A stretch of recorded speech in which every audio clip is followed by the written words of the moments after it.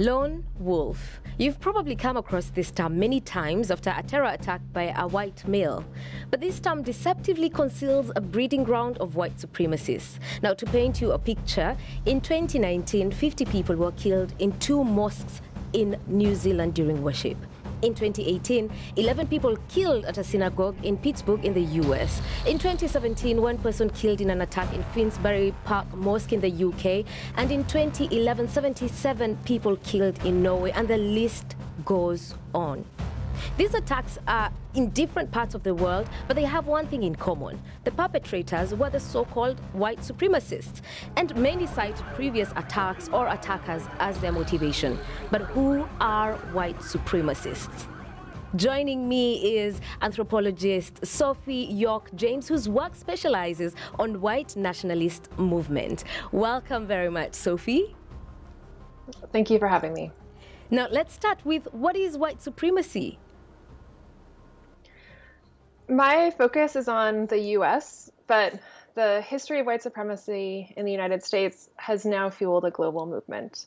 In the United States, after every attempt to deinstitutionalize white supremacy, there has been an organized backlash to defend it.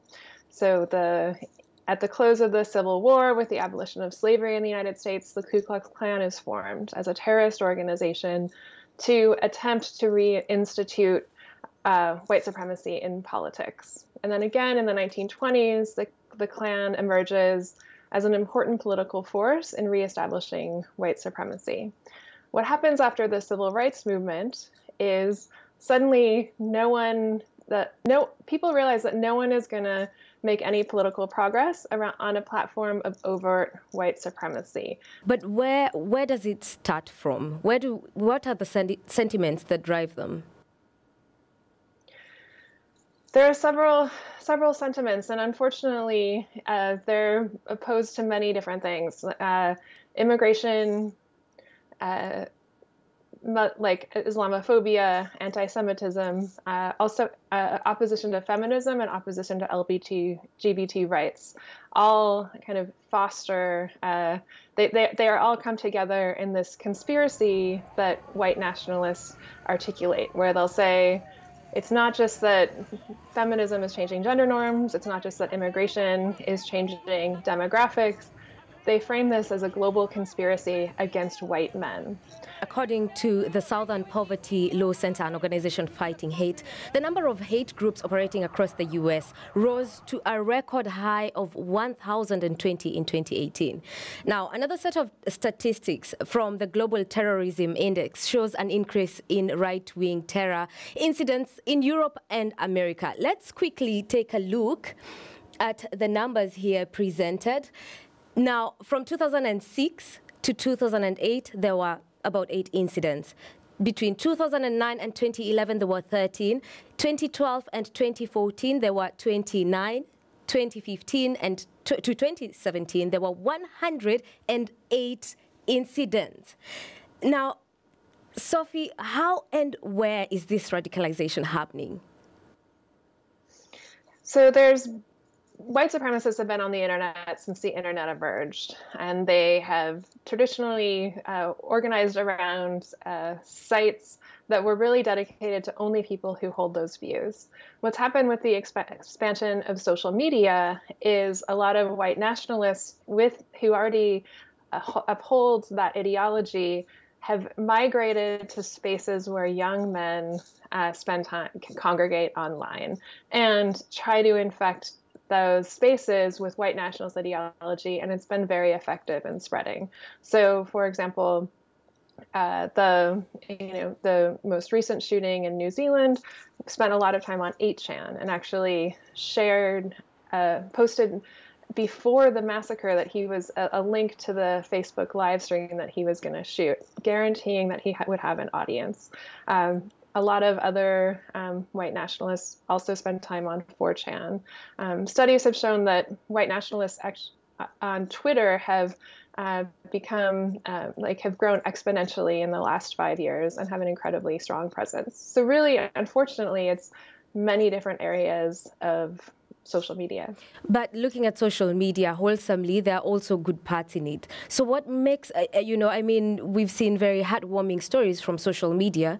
So what makes it easy for people to follow the white supremacist ideology?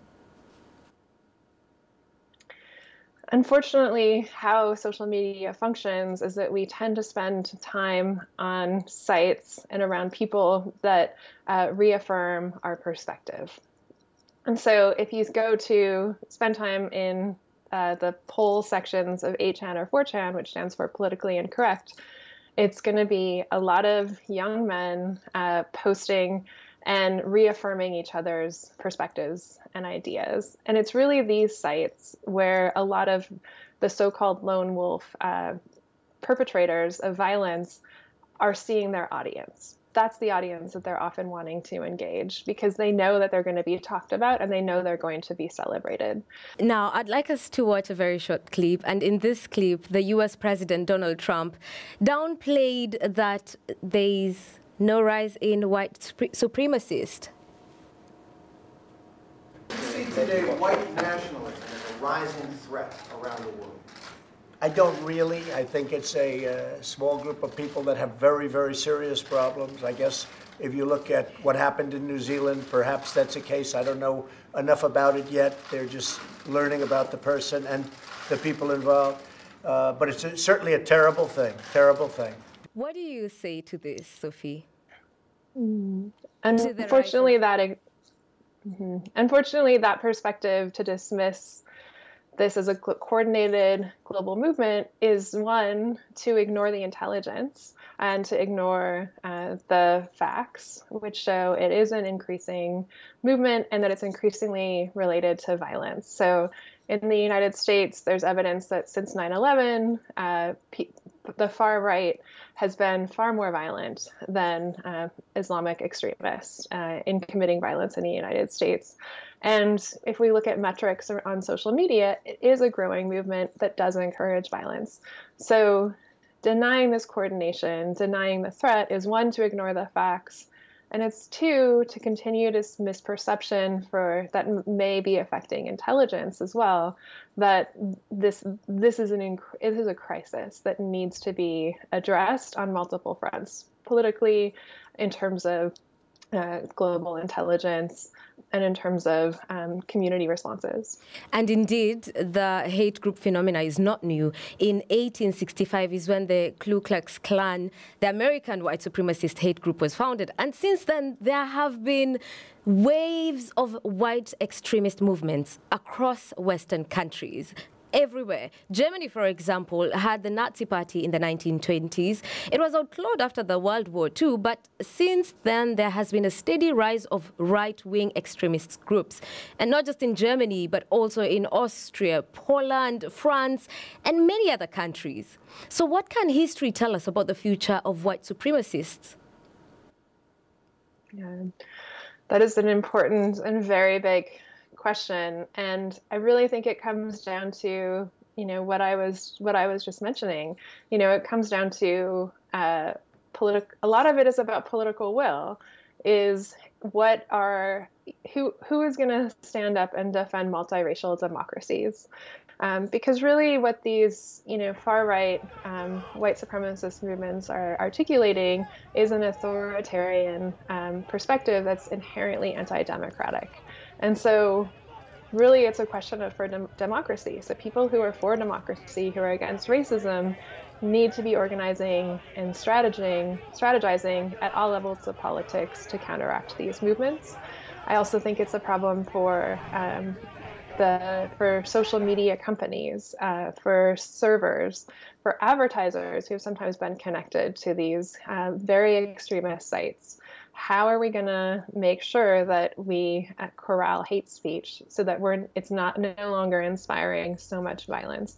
And that has to be an international coordinated effort, both by governments, but also by tech companies and tech leaders.